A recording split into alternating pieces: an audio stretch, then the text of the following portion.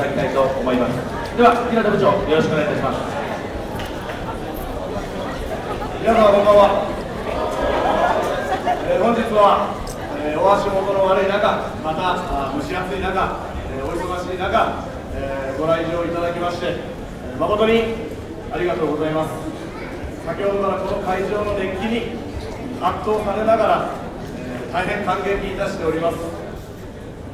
これから夏の大会に突入していくわけですけども、皆様の期待というものを痛いものに感じております。後ろに並んでおります本日の主役であります選手たちがきっと力を発揮して頑張ってくれるものというふうに思っております。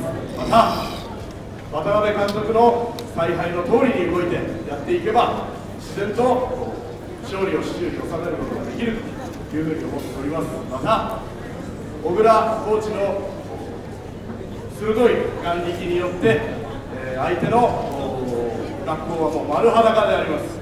そういったデータを活用しながら監督の采配がさえ渡り、きっと皆様に喜んでいただけるものというふうに思っております。また黒土先生、桂先生をはじめとする学校当局の全面的なバックアップもございます。応援指導部、吹奏楽部、マルチメディア班の友情、そういったものもございます。また110名の大所帯になりましたけども、約90名のスタンドの部員たちも必ず心を一つにして応援してくれるものと思います。そして何より本日お集まりの皆様方がスタンドからエネルギーを送ってくれるものというふうに信じておりますので、何卒よろしくお願いをいたします。最後になりましたが、本日の激励会を主催していただきました諸団体の皆様方、本当にありがとうございます。お預かりして御礼を申し上げます。それでは、選手を紹介してまいりたいと思いますので、よろしくお願いいたします。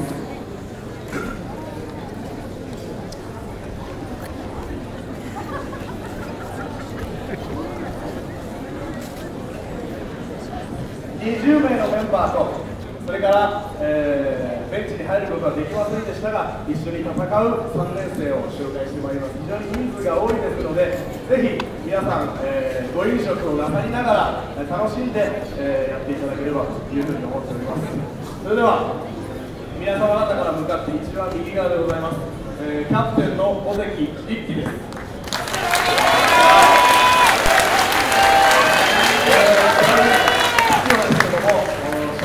プレッシャーだとかいろんなものに打ち勝ってですね、チームを一生懸命駆使しながらまとめておるところでございます。よろしくお願いいたします。エースの柳優也です。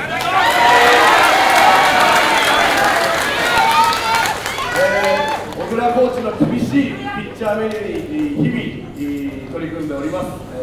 夏の大会の準々決勝あたりからベストコンディションになって、バッターを振り切ります。ジャイです。背番号3番山内克也です。はっきり言ってちょっと問題児なんですけど、みんなで一生懸命面倒を見ながら、特に面倒見のいい尾関が面倒を見ながら、しかし山内なりに、成長してまいりました。必ずまた選抜の甲子園のような活躍をしてくれるというふうに、それから、毎日今ピッチング練習もしておりますので、背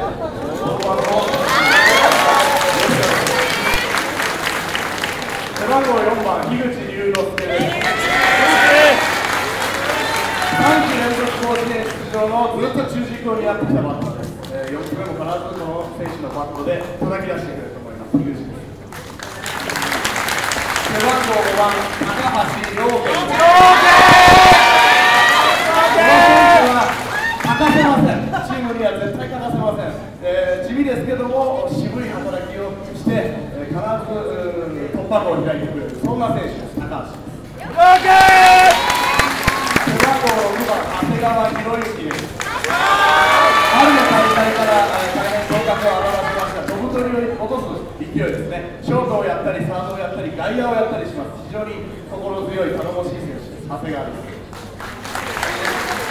背番号7番石倉達馬です。頭が1番を打ちます。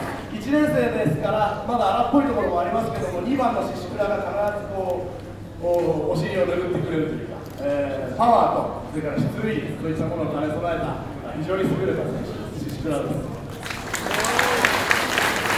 背番号8番1年生浅間大輝です。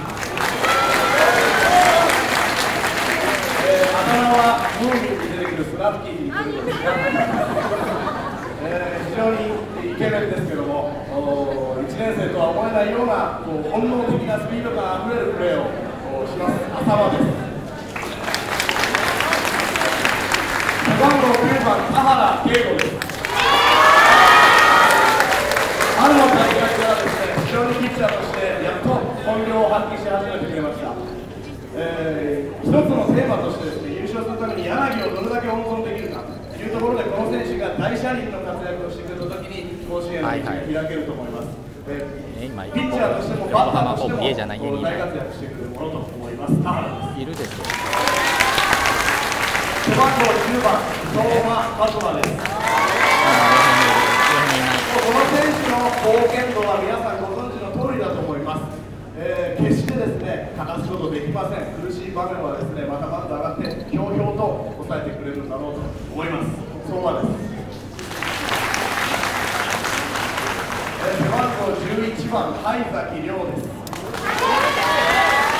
背番号は11番です。これ何を意味するかというと、野球人生始まって初めての挫折と言っていいんじゃないでしょうか。しかし、苦しみながらもがきながらですね、夏の大会に向かってまだ振り絞って頑張っているところです。しかし11番でありますけども、レギュラー選手としてスタメン出場させたいというふうにベンチ考えております。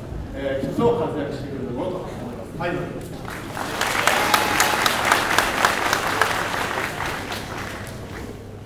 背番号12番佐藤優也です。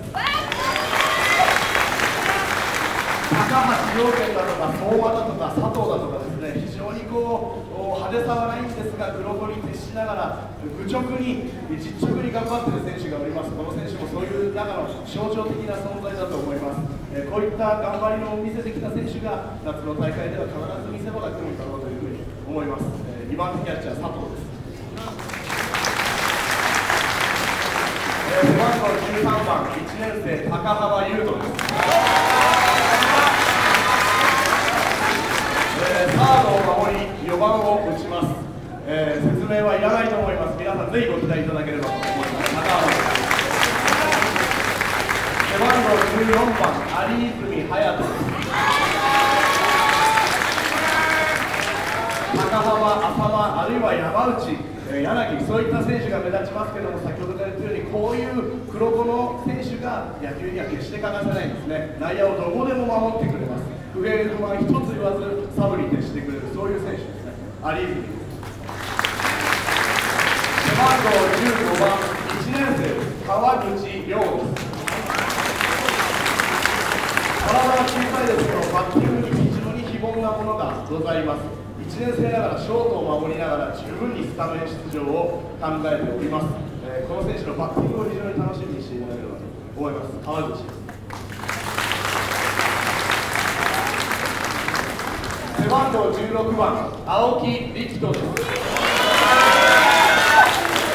この選手が2桁に追いやられているというところに今年のチームの層の厚さが出ているのではないかなと思います。2桁ではありますけどもレギュラーとしての働きを期待しています。去年の夏の活躍を見ていただいても分かるように経験豊富でいざという時に非常に頼りになる選手です。青木です。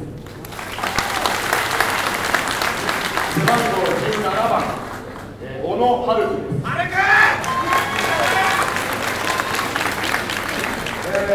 選抜の時に言いましたがご覧の通りイケメンです。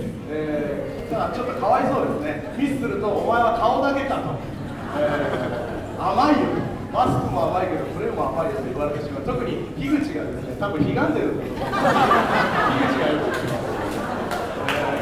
バッティングに非常に非凡なものがありまして、内野も外野も守る選手、秋からはもう主軸になってもらって困るようなものです。背番号18番伊藤博です。昨日までノロウイルスで休んでましたので皆さん近づかないように気をつけてください。今日は何が何でも皆さんの前でお披露目したいということで頑張って出てまいりました。ちゃんと医者の許可が出ておりますのでご安心ください。左の代打です、勝負強いバッターです。伊藤です。背番号19番中瀬俊平です。足が速くて肩が強い守りのいい選手です。こういった選手がベンチに控えてくれているということがベンチにとって非常に心強いですね。出番が考えられます。非常に考えられます。中瀬です。背番号20番、中島裕樹です。伊豆先輩というですね、大先輩、松坂シニアという三重県のシニアリーグ監督されている大先輩がいらっしゃるんですけども、その教え子で横浜高校の門を叩きました。監督にとっては孫弟子に当たるんだと思います。きっと恩返しのつもりでですね、一生懸命頑張ってくれると思います。左ピッチャーで短いイニングワンポイント、そういったところで、活躍している2年生ですけども結構ずうずうしくて、割とストライク入ります。中島記録員です。残念ながらユニフォーム漏れてしまいましたけども、吉村優也です。苦しい時でも、こんな時でもですね、この選手の元気にチームが救われてきたというふうに思っております。ベンチに入って記録員ながら一生懸命声をかけながらですね、スコアつけるのそっちのけで声を出しております。吉村です。